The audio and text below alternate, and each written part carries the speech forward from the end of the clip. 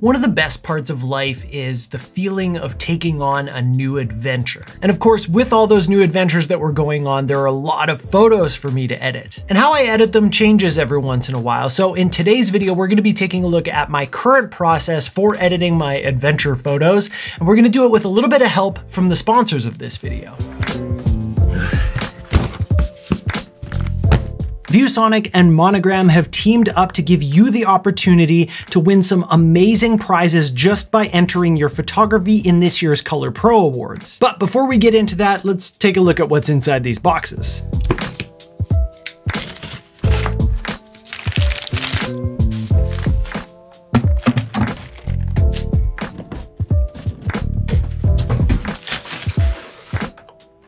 So this beautiful thing that I have right here is a brand new Viewsonic 2785 4K monitor, and it's gonna be so perfect for editing photos and videos. It covers 100% of the Adobe RGB color space and 96% of the DCI-P3 color space, and it's factory calibrated with incredible accuracy, so it looks great straight out of the box. That may have sounded complicated, but basically what it means is that this monitor has exactly what I need to make sure that the photo we edit today is wow. I can already tell you I love how slim it is, and it uses USB-C, so it's future-proof and it's great for Mac nerds like me.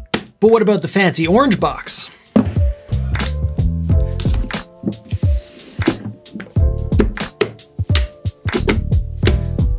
This is the Monogram Creative Console Studio Bundle. It's a modular console system. It not only makes your workflow easier and faster, but it also feels like you're playing a video game while you're using it. You can connect all of their different button and dial modules however you want, and you can expand them later if you want as well. Monogram has worked with the teams over at Adobe, Final Cut Pro, and Capture One to give you some amazing templates for what you can do with this, but you can also customize it to whatever you want in any program you want. Did I mention that it feels like you're playing a video game, and this one-of-a-kind orbiter module is just so cool and so useful? Okay, so these are the sponsors of the video. That's the stuff I'm gonna be using today, but back to the contest. If you were paying attention earlier in the video, you might be able to guess that the theme of this year's Colorpro contest is new adventure. And if you're anything like me, this is perfect timing because you got a lot of new adventures going on in your life. There are some amazing prizes that you can win, like over $3,000 in cash, Viewsonic monitors, Monogram creative consoles, Shoot the Frame premium memberships, Capture One licenses, and more. And it's not just one prize package either. There are 3 main prizes, and then there are bonus prizes for other people beyond that. You can submit your photo completely free of charge and interpret that theme of new adventure however you want. The contest runs from August 14th to September 15th, 2021. There's a link down in the description if you want to enter or if you just want more information. Seriously though, I encourage all of you to get involved with this. It's such an awesome contest, completely free to enter, and you can win some really amazing prizes. Now, I gotta get these things hooked up on my desk so that we can get to editing.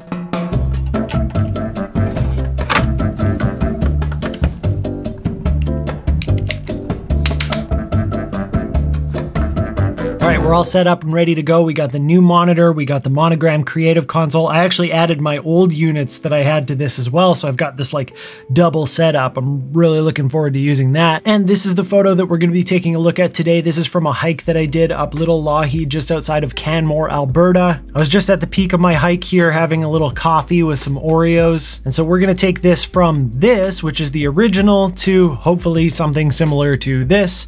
And I'm gonna show you how I got there. Okay, so what we're looking at here is Capture One, and I've done a little bit of customizing as far as my panels here on the right-hand side. So in general, I've customized my first panel to just kind of be like the things about the lens and the camera and anything that I might want to take care of kind of before I get into my edit. Then on this first page here, I've got everything that has to do with kind of exposure and contrast. On the second page, I've got anything that has to do with color. And then this last page is just anything that I might want to copy from one image to another, which we won't need to do today. One of my favorite things about Capture One is the ability to use layers, so we can start adding layers right in here if we want. But before we get into any of the many layers that I've got planned for this, let's start off by just doing a little bit of a crop. So I've got something called 2-split, which is essentially a preset that I made that's built so that you can split it in two for doing like the seamless carousel posts on Instagram. I'm just gonna do a little bit of a crop here. Nothing too crazy. And then right off the bat, we're going to change our white balance. It's a little warm right now. You can see in the clouds here, we got a lot of orange going on.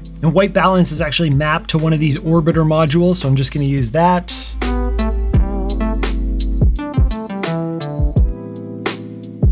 I think that's looking pretty good. It does look a little bit cool overall, but I'd say that the clouds are cleaned up nice, so we can add a little bit more warmth into everything else later on. We're gonna bump up the exposure a little bit here.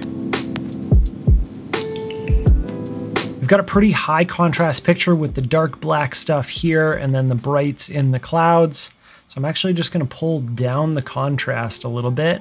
Just something like that, really subtle. We'll do a lot more of that a little later on. I'm gonna bring up the brightness, which is essentially shifting our kind of everything in the middle without touching the whites and blacks. There we go, that's looking pretty good. I'm gonna bring down my highlights, bring up my shadows, give me a little bit of clarity. Just kind of make it punch a little harder. I'm gonna use dehaze a whole bunch on this one.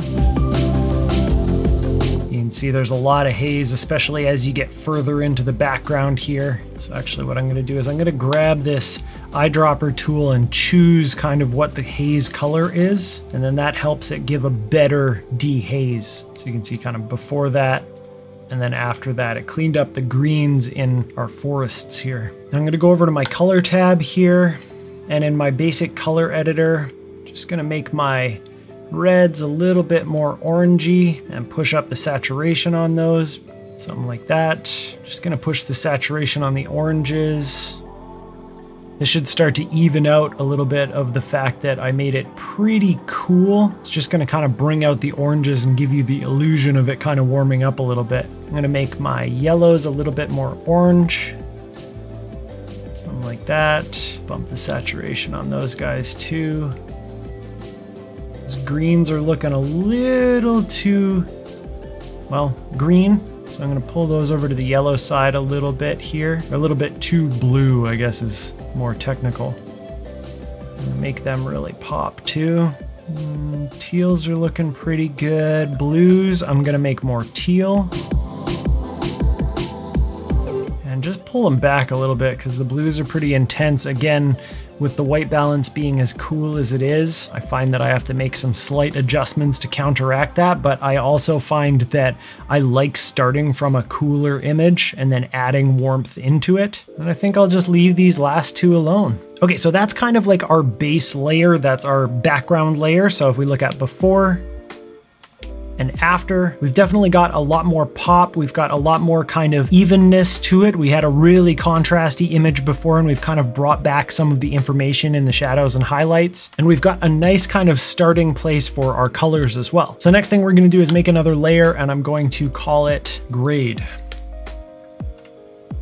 I'm going to fill the mask on that layer so you can see this is the mask. So basically anything I do will be affecting the whole image. If you just make a new layer and you don't fill the mask, you'll be making all sorts of adjustments and nothing will be happening. And what we're gonna do on this one, in my color tab here, I'm going to go down to my color editor, or sorry, I'm gonna go to my color balance. I'm gonna go over to my master color. So this is like an overall kind of thing. And like I said, I'm gonna bring a little bit of orange into the whole picture, something like that. And if we go into our three-way in the shadows, I'm gonna bring a bit of a like teal. In the mid-tones, I'm gonna bring a bit of that orange again to kind of counteract that. Quite a bit actually. And then in the highlights, again, this is up in the clouds and stuff, I want them to feel pretty clean blue. So I'm gonna put a little bit more blue, and notice that this is a bit more of a blue than it is a teal. And that's really just kind of neutralizing those highlights more than anything. So that's before the grade and after the grade. Okay, we're gonna make another layer. And if I hold down on here, I can actually have a new filled layer. So now it pre-filled it for me like that. And I'm just hitting M to be able to see that mask there. We're gonna call this curves. I'm gonna go back over to my exposure tab. I'm gonna go down and find my curve. Under here, we've got some presets and we can choose a 5-point all channels. I'm gonna stay on my Luma. I don't want it to affect any of the colors, but I just wanna add a little bit of a contrast curve here.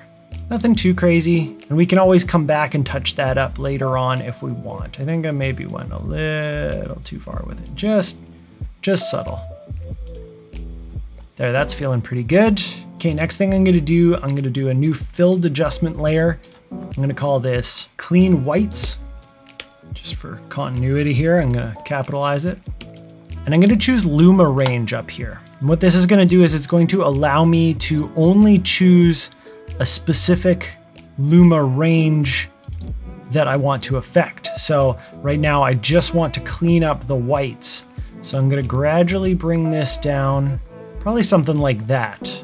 Those are kind of the spots that I don't really want there to be any color in those spots. I just want them to be nice, clean white. So what I'm gonna do is I'm gonna hit apply on that. So now that's our mask for this layer. And I'm gonna go down to my exposure and I'm gonna bring my saturation down just a whole bunch. And it's pretty darn subtle, but if there is any kind of hidden color in those highlights that I'm not seeing necessarily, now it's gone. Then what we're gonna do is repeat that with the blacks. So Luma Range again, and this time we're just gonna go on the other side of the spectrum.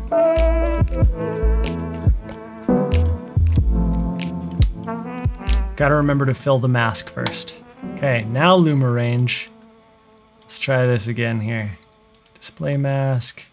There we go. So this is mostly, as you can tell, gonna be kind of my shirt and my hat. Something like that should do the trick. And then again, I'm just gonna take my saturation down a whole bunch. I find especially in the blacks, you can kind of clean up some color noise this way too, without digging in too hard with like noise reduction. All right, we're gonna do another filled adjustment layer. And we're gonna call it levels. I'm gonna give it just like a hint of a fade here by pulling this up to 3. And I'm just gonna shift the kind of middle section of everything just a little bit here. That's looking pretty good. And again, we can always come back and tweak these. I'm gonna call this layer focus. What we're gonna do is use a radial filter. So I'm gonna make kind of a big oval here. I'm gonna make it so that it's really feathered. So you can see, basically this is gonna affect everything except where I am and this river is. And it should give a focus to the subject of this photo, which is kind of this area here. Something like that. Again, I'm just hitting M to show me the parts that are gonna be affected. I'm gonna go back to my levels here and I'm gonna get a little bit more intense with what I was kind of doing in the last one there. I'm gonna push up the whites a little bit here. Just a little bit extra contrast. Pull down that brightness some more, which is basically what I was doing with the levels, and then pull down the highlights a little bit.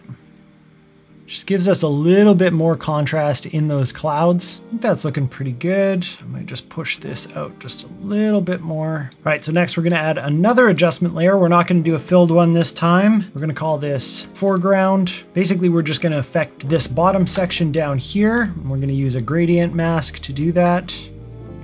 If you hold Option and drag back on either side of the gradient filter, you can make it a more intense slope from the middle to the edge here. So I'm gonna do that just a little bit. I think that should be okay. I'm gonna pull back the exposure. I really wanna kind of take your eye away from this foreground area a little bit here. So exposure, a little more contrast.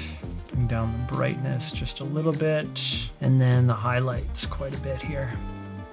Kind of just like dulled out that foreground.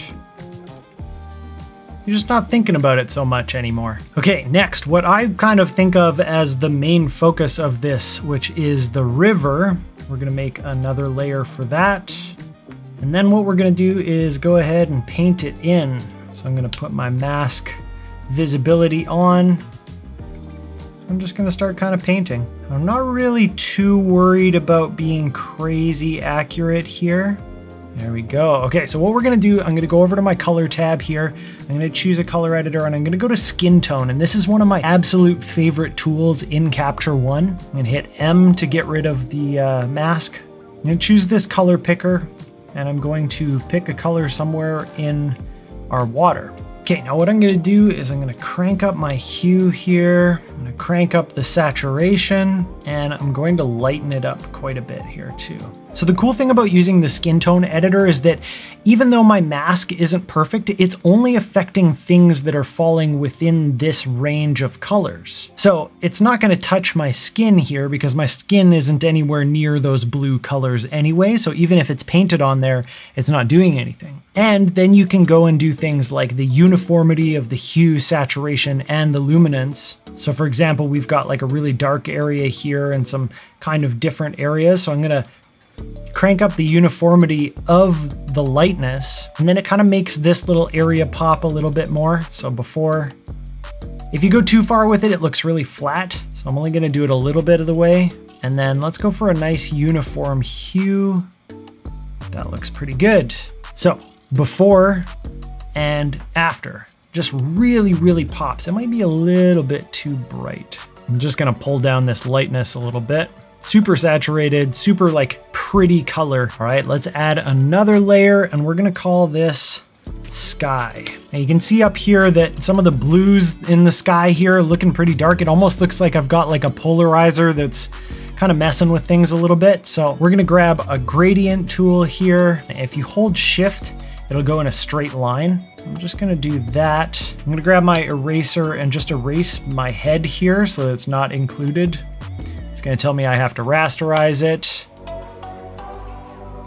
That should be fine. And then we're gonna go do basically the same thing that we did with the water, but with some different adjustments going on. So we're gonna go back into our color editor, into skin tone, and then I'm going to pick kind of a lighter blue area. And if you wanna see just what it's selecting, you can click this view selected color range. It'll show you all those colors in your picture. Now it shows you things outside of your mask. Like you can see that obviously the mountains and the water is also showing there, but because we've got a mask, it's only gonna affect things under the area that is currently, well, now red.